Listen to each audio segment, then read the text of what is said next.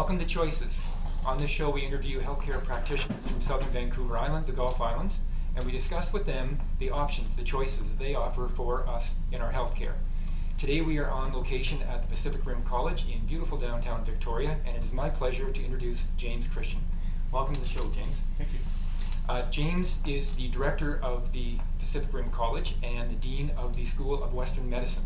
He currently holds a Bachelor of Science degree in Western Medicine, Western Herbal Medicine, from the University of Wales, and is currently also pursuing a master's degree, I understand, as well in herbal medicine. Exactly. Yeah. Great, wonderful. Maybe we can start off by you explaining to us what would be the typical training that an herbalist would have, particularly in British Columbia. So currently there's no regulations for herbal medicine in British Columbia. It's regulated on a provincial level, and at current there isn't anything that's going on within the province of BC. So there's a lot of various training programs that exist. Some range from anything like about a weekend to the program that we offer here, which is a 3-year diploma program. So there are professional associations of herbal medicine, and the one that's probably the most current in British Columbia is the Canadian Herbalist Association of British Columbia. And rather than recognizing any one particular school, what they do is that they require that students actually have a specific amount of training in various health sciences. So they look at biomedical sciences and clinical training and materia medica and herbal medicine. And as long as you meet those requirements, regardless of how that is, so through apprenticeship, through personal training, through college diplomas, then you're eligible to meet the requirements for entrance. So there's a lot of fluctuation. So it sort of depends on the individual how much training they feel like they would like to get. But as regulations are coming around the world, which did begin in the UK for herbal medicine, their minimum requirement is a 4-year Bachelor of Science degree. So it seems like the momentum is heading towards something at least 3 or 4 years to bring us in line with other healthcare modalities, massage therapy and acupuncture and things like that.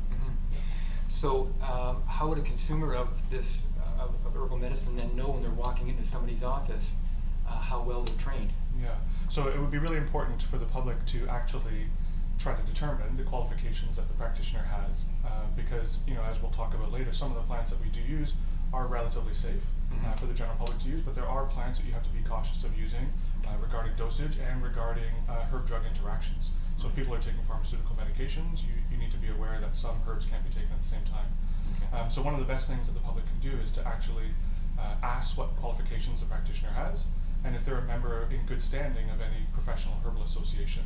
Because herbal associations are the ones that require liability insurance, and they're the ones that monitor your educational level and make sure that you're doing continuous educational improvements. Now, this association, would they be issuing members' certificates that would be on the wall? They do have certificates. So they could look for those then when they get into the office? You can do that, and on the website, if you go to the CHA of BC website, they do actually have a list of professional members. So, depending on where you are in British Columbia, or Victoria, or Vancouver, you can actually click on that location and get an idea of what the qualified practitioners are in your location. Wonderful. You mentioned the interaction between pharmaceuticals and herbals. That leads into my next question. What would cause somebody to choose a route of going towards pharmaceutical treatment compared to herbal medicine treatment?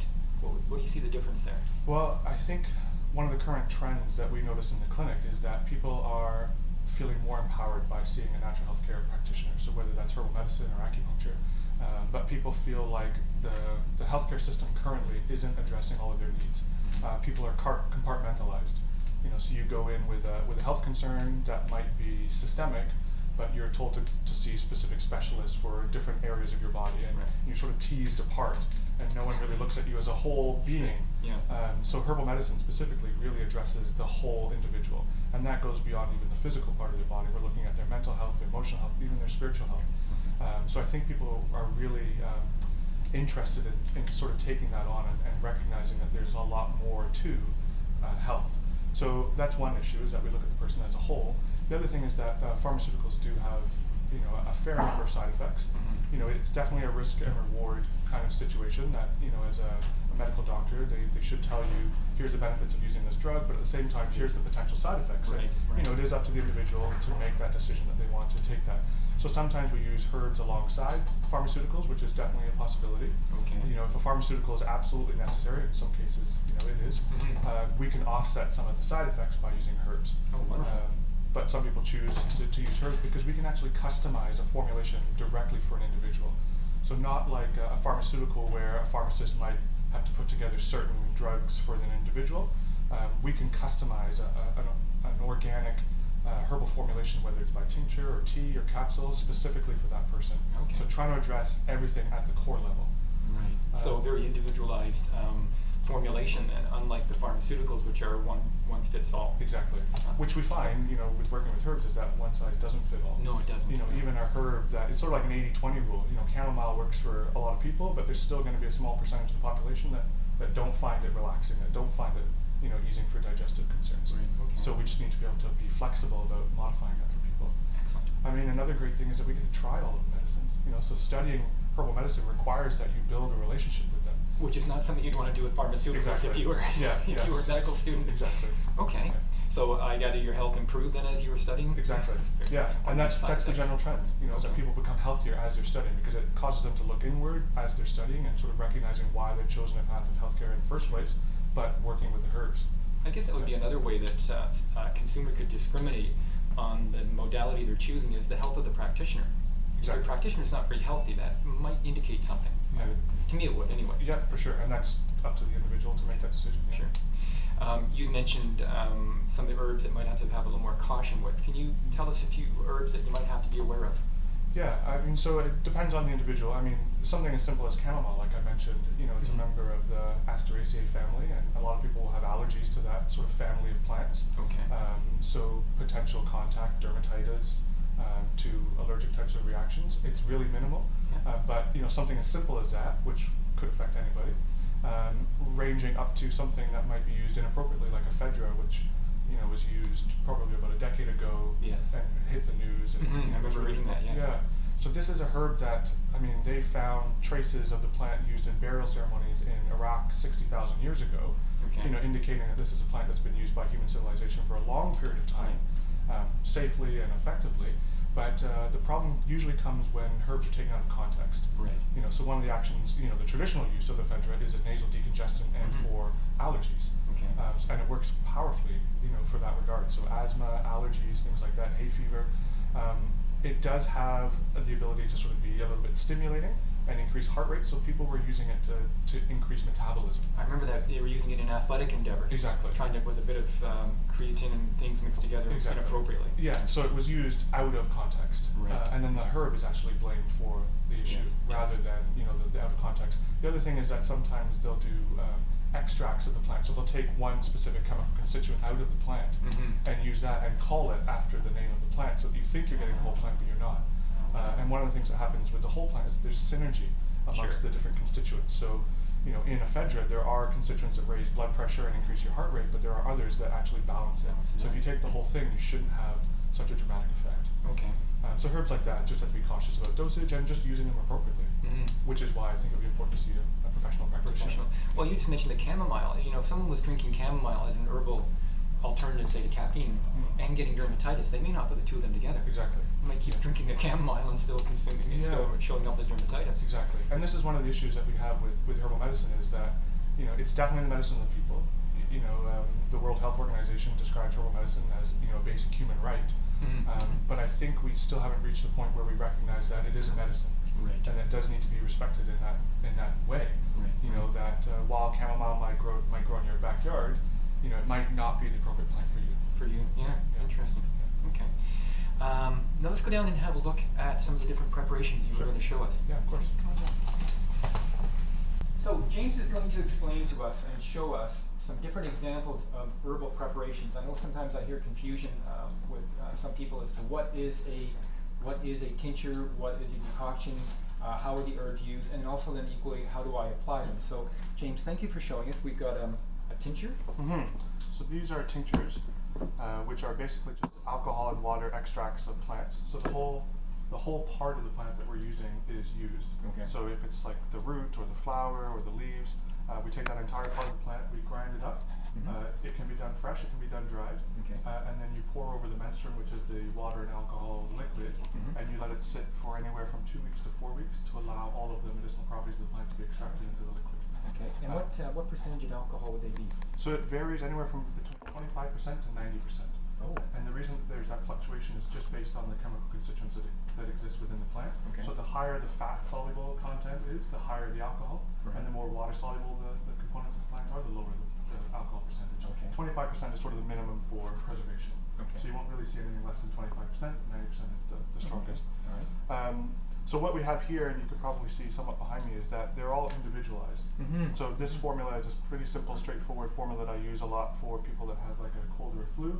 Obviously, it would be customized to them if there were specific, symptoms that they actually had, or Right. an underlying reason why they were being more prone to getting an infection. Sure. But just a standalone, something that for most people they would be able to use. This is echinacea, elderberry, and ginger. Okay. And so the combination of these things together, you would just shake it up just to make sure that it's all blended properly. I'll measure out 50 milliliters. A very timely, seasonally timely formula. Exactly. Yeah, we go through a lot of these kinds of herbs at this time of year. Mm-hmm. So you pour out the herbs, and as I make them, I'm turning them around just in case someone talks to me and I have to remember which ones I need to pour again. Good idea. Just as like a safety precaution. And you notice that they're all different colors, Mm-hmm. which is important because a lot of people think that tinctures are all just brown liquids. Right. But they should actually smell like the original plant, and they should have the colors of the original plant. Exactly. So you will find greens and yellows and Okay. reds and things like Mhm, that. mhm. Yeah. And So then once it even looks Christmassy.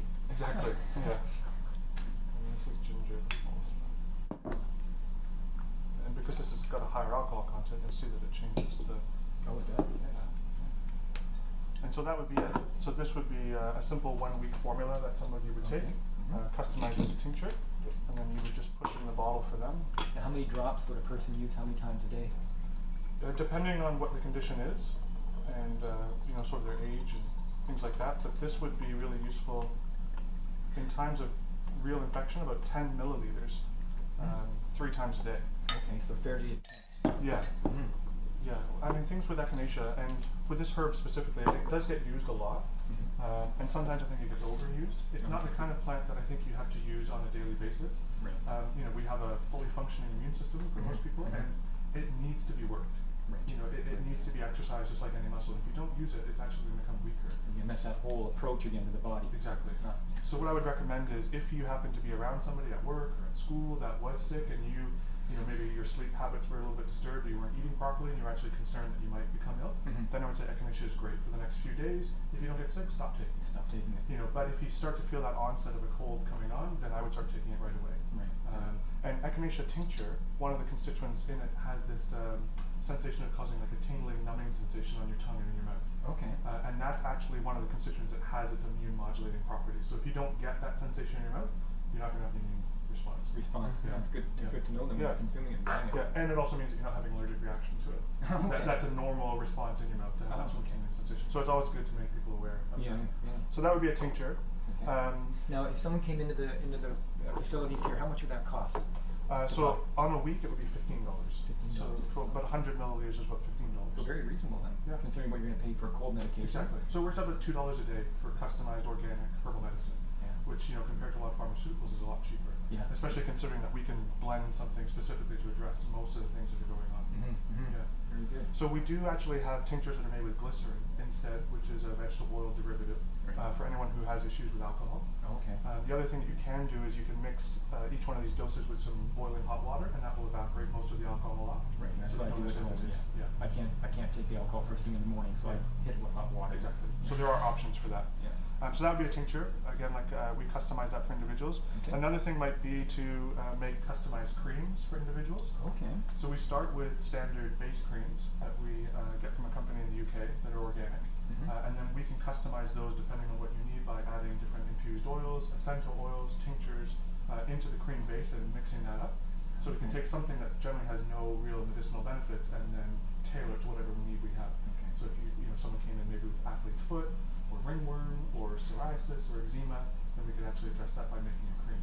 Oh, excellent. Yeah. Okay. And they're, again, custom formulated. Custom formulated, yeah. Oh, that's So we wonderful. would just measure a portion of the base cream, and then in a bowl just blend together some tinctures and oils, mix it all together, and then put it into a jar for that. Wonderful. Yeah. Great. Another format would be dried herbs. So these are the exact same herbs that I just did for the cold and flu tincture. And so, blending those together, we would just mix them into a bag, for the individual, so that not separated, that would actually be all combined. And then we would give them instructions about either steeping it as a tea, which would be an infusion. Okay. So people hear the word infusion, not quite sure what that means. It's a tea. Tea. Yeah. Okay. So if you've made tea at home, you've made an infusion. Okay. The difference is something called a decoction, Right. Which is used a lot in Chinese medicine. Okay. And a decoction is actually like a soup or a stew. So it's actually actively boiling the herbs together in water. Okay. And so one of the main differences that we do for separating those two is that herbs that are, a lot more woodier or heavier, so berries, roots, seeds, things like that, we'll do a decoction just by the nature of the material. They actually don't release their compounds very well into water, so they need to be actively boiled. Right. But then the softer parts of plants, like the flowers, the stems, the leaves, generally release their constituents really quickly. And so a tea or infusion would be the way that we would do it. Okay. So that's sort of generally the reason why we separate the two. Okay. Infusions tend to be easier for people because they're familiar with the process. Put a teaspoon in a teapot, add some hot water, cover it. Right. Definitely covering your tea is very important because certain herbs have a lot of aromatic compounds like chamomile. Right. So the fact that you can smell your tea brewing is great, but you're losing the medicinal properties to the air. So you want to make sure that it's covered so that it's actually in the tea that you're drinking. Okay. Yeah, and then a decoction for some people is a little bit more challenging because it does take several hours. And it does have a really strong flavor because you're actually reducing, the liquid down to a really small amount. Well, then the Chinese herbs I've taken in the past that I've decocted down myself at home, the flavor is unbelievable. Yeah. It's so hard to explain what it is you're drinking. My mouth doesn't even know what to say. Exactly. Yeah, but it works. I've always found it very helpful. Yeah, we do have other options. We do make capsules. So we could blend the tea formula together, and rather than just putting that into a bag and having you make an infusion with it, we use grinders like the mortar and the pestle, or the a herb grinder, and we would grind that up and then put it into capsules, and you could use it that way as well. Why one way or the other? What would be the advantage? Some people for traveling, if they're working, having to leave leave their home early in the morning, or they're at their office late, things like that, then making a tea isn't necessarily the most convenient for them. Okay. Some people find just the convenience of taking a capsule easier, and then depending on where we want to actually address conditions within the body. Lower down in the digestive system, sometimes capsules are better because they hold everything together, passing through the stomach, and then as it sort of moves through the digestive system, opens up and starts to give its actions further. Sure. Okay. Yeah. Wonderful. I wanted to ask you, how do people access this service then? So we do have herbal clinics and acupuncture clinics and nutrition clinics here at the college. Okay. Both the nutrition and the herbal clinics are free. Okay. So there's no cost for the consultation. So if you have any health concerns and you're looking for advice on what herbs to take and what might be beneficial for you, you can make an appointment. Or you better be careful what you offer. You might be. We have lots of clinics, so we're always willing to help. Good. So either call and make an appointment, or just drop in. There might be an available opening for you. Okay. It'll take about an hour to an hour and a half of your time to really discuss everything that's going on with your health. Okay. So they're very thorough. They want to know, what's brought you in, but also look at the diet, social habits, past medical history, things like that. Okay. And then what they'll do is they'll customize a herbal formula for you. And it's up to you. We can just write it down for you and suggest, here's the herbs that we think would be relevant, and you can buy them anywhere in the community. Or, here at the dispensary where we have all of these organic herbs, we can customize for it and customize it for you and provide them at the end of the consultation. Wonderful, wonderful service. Yeah. So those will be students at the end of their training, and they're supervised by an herbalist? It's all through the training. So students in year one begin clinical training. Okay. So in year one, they're actually with a supervisor the entire time. So someone like myself would be in the room with them, and I would be doing the consultation. Oh, I so you'd be see. seeing me directly, but there'd be students watching. Okay. And then as they move through their program, they start to do the consultations with a supervisor watching them. Okay. And then in their third and final year, they're doing the consultation on their own. And then before they make any medicine, before they make any recommendations, they have to check with their instructor. Oh, and as long as everything seems safe and the dosages are fine, and there's no concerns, then they're good. They're good to go ahead and make the formula. Wonderful. Great. Well, I think that's all the time we have for today. I'd like to thank you, James, for coming on the show and sharing all this knowledge. It's wonderful. My name is Cameron Moffat. I'm an osteopathic practitioner here in Victoria, and on behalf of myself and the crew at Cable 4, I'd like to thank you for watching the show Choices, and we hope that you found it informative and offer you some choices for your healthcare. Next episode, we're going to be meeting with a chiropractor who offers a very different and interesting way of working with the body. So until then, thank you very much for watching. Have yourself a merry and healthy Christmas, and we'll see you next time. Thank you.